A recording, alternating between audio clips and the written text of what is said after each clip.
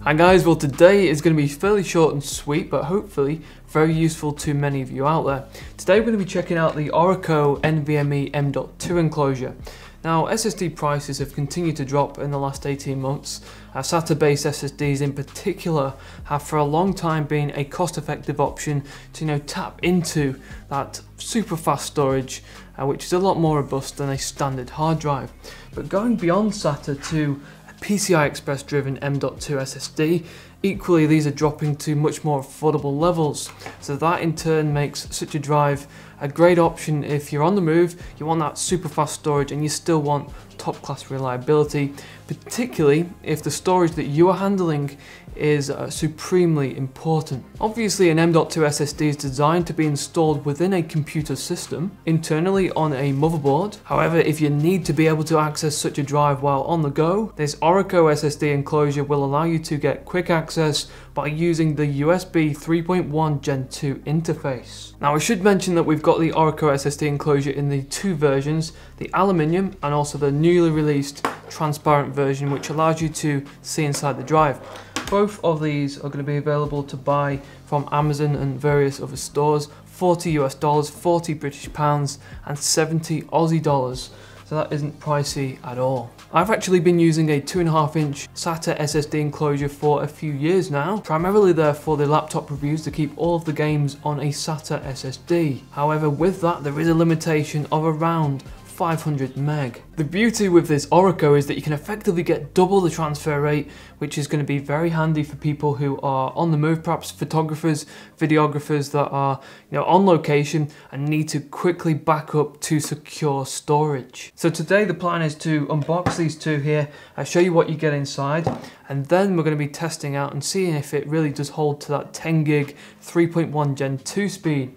We're also going to be adding in, for comparison, the SSD installed on the board simply for interest's sake. Now before the unboxing, today's video is brought to you by Stormforce, who are a UK-based company specialising in the building of high-performance gaming rigs for those who want a pre-built system. We've reviewed many of their configurations over the last few years and they come highly recommended by us. Not only do they install a selection of great hardware from reputable brands, but they also offer a generous 3-year collect, repair and return. You can check them out at the link in the description.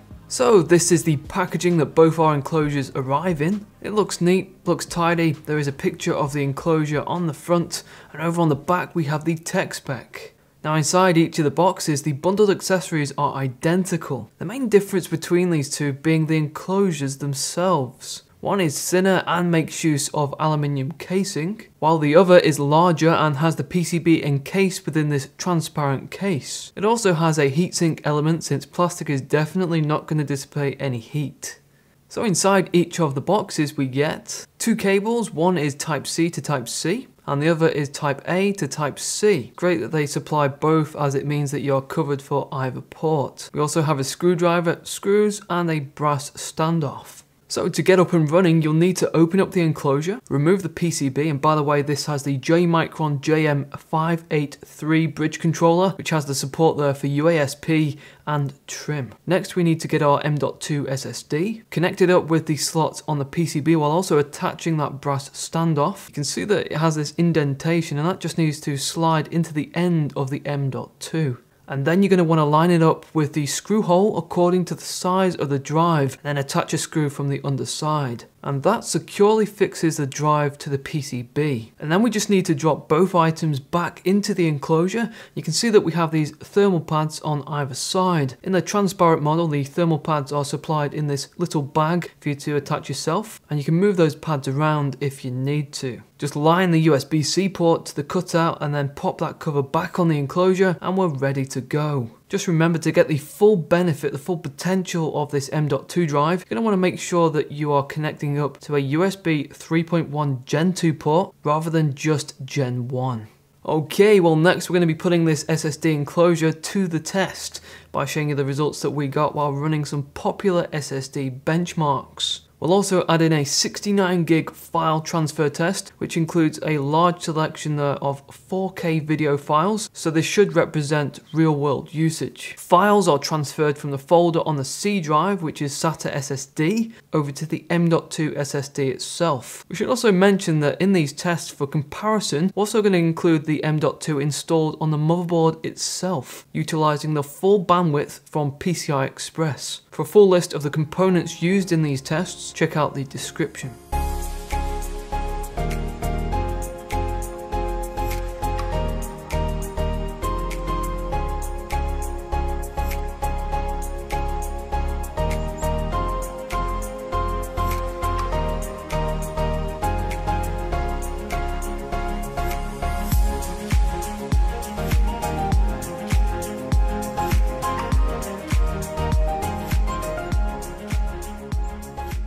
So that is what you guys can expect from using this Orico M.2 SSD enclosure. As you can see, installing an M.2 SSD internally on the board, it's going to give you those bigger transfer rates, but for folks that want something external like this, on the move, then this enclosure maximizes on that 10 gig throughput that the USB 3.1 Gen 2 interface brings. Now obviously that file transfer test was SATA to USB 3.1 Gen 2, so SATA was the limitation there. However, as you can see, if we perform a test using two M.2 SSDs, one installed on the board and then one in the enclosure, that transfer rate will more than double. We can get up to 1000 meg a second. Against a SATA based SSD in an enclosure, you're going to pretty much get double the transfer rates with this Orico, and that is going to be very useful if you're out and about and you need to transfer data, large amounts of data, to a secure drive, and probably a better option if you have against a USB drive, which could possibly malfunction. I've had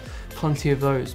If that was to happen with this enclosure, you could always just take out the SSD and back it up on your PC, or even get another enclosure.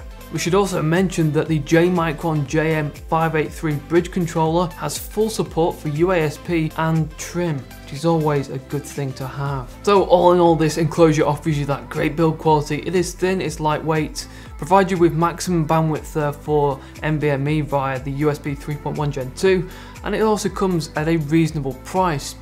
Is this the type of enclosure that you guys would use? Let me know in the top right corner.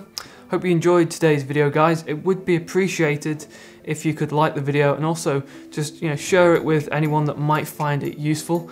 If you haven't already subscribed to the channel, would love for you to join up, and when you do, make sure that you click that bell notification just to make sure that that's switched on. You get the latest videos when they release. Enjoy the rest of your day, guys. Take care, and I'll see you guys next time.